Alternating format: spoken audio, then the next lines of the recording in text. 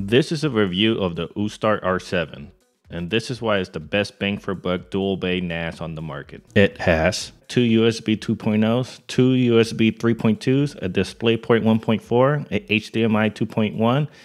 It has a micro SD slot, a USB 3.2 Type-C slot, two 2.5 gigabit Ethernet ports, and the headphone jack. As you can see, the Aoostar R1 outperforms the two most popular NAS devices that are comparable, and it's cheaper.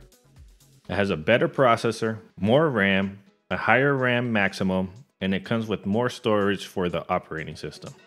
The QNAP has 4 gigabytes of storage, and the Synology makes a partition on the hard drives that you install, while the Aoostar comes with a 512 gigabyte NVMe hard drive.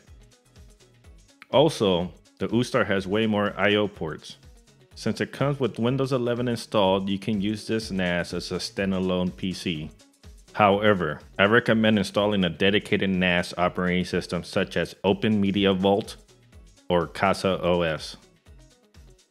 This is the operating system Casa OS. It's really nice because you can see all your hard drives really easily. You could easily set up the file share by going in here, right clicking, share. It gives you the URLs to the share. And the cool thing is this has Docker built in, so you could download all your apps through here easily. One click, you just press install and it installs it. And the main reason I'm saying you should get a server is because you could just get so much functionality out of it.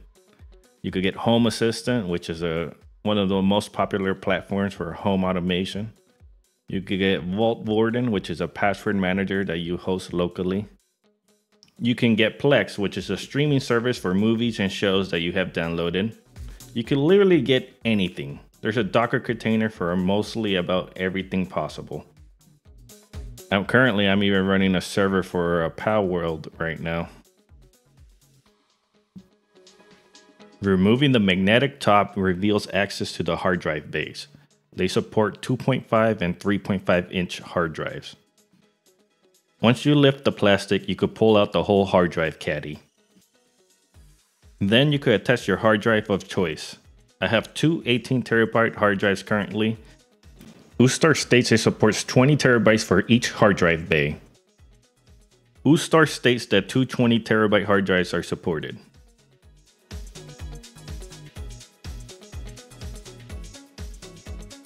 There are 4 rubber pieces covering the screws at the bottom. Remove them to have access to the screws. Once you remove the bottom 4 screws, you can remove the outer shell of the NAS. Once you open it, you get access to all the hardware inside. You can replace the included NVMe hard drive or add a second one. It has replaceable dual channel RAM with a maximum capacity of 64 gigabytes. It also has a replaceable Wi-Fi card. And it has a nice heatsink and fan on the other side for cooling. Overall, I really recommend getting this NAS. This isn't just a storage solution for your home. It's also a server that you can run many utilities out of to improve your life.